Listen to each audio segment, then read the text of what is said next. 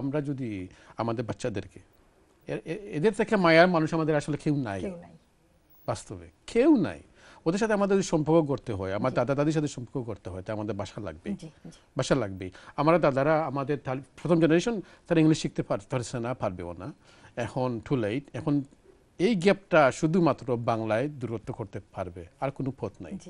এখন আপনাকে আমি যদি বলি, যদি আমরা বাংলা ভাষা না শিখি, তাহলে এখানে কি কি উইকনেস বাড়িয়ে আসবে, আপনার কাছে কি মনে হয়? ফার্স্ট উইকনেস যেটা হচ্ছে গিয়ে আপনার বাসার মধ্যেই চলে আসেন।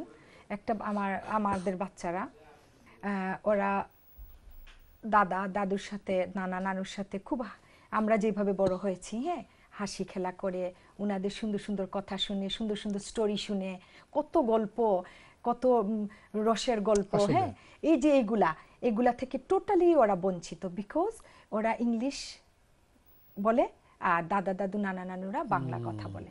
তো যার কারণ হয় কি, ওরা গিয়ে ওদের সাথে মানে দুজনেরই অ্যাডজাস্ট করতে পারতেছে না, গ্যাপ থেকে যায়, গ্যাপটা রয়ে যায়। তখন দাদা দাদু চুপ থাকে, বসে টিভি দেখে, তখন বাচ্চারা পাশে বসে কার্টুন দেখে, দাদা দাদু বসে কার্টুন দেখে। বিকজ দাদা দাদুর আর নিড নাই, কারণে যে বাচ্চারা হ্যাপি আছে ওইটা দেখতেছে। হ্যাঁ, দাদা দাদুর, কারণ দাদা দাদু চাইলে একটু বাংলা দেখবে, ওইটা ওরা বুঝবে না, অনেক জিনিস আছে এগুলা। এইগুলার থেকে দূরত্বটা মানে গ্যাপটা সৃষ্টি হয়, যা তারপর আস্তে আস্তে দেখা যায় এগুলা থেকে কিন্তু মায়া মমতা সবকিছুই চলে যাচ্ছে। আমরা যেভাবে আমাদের মা বাবার চাইতে বেশি আমাদের আদরের ছিল দাদা দাদু, আসলে আমাদের মা বাবার চাইতে বেশি প্রিয় ছিল, আপন ছিল নানা নানু, চাচা মামা। হ্যাঁ, আমার বাবার জন্য আমার এত খারাপ লাগতো না, আমার চাচার জন্য যত খারাপ লাগতো। ওগুলো কিসের থেকে?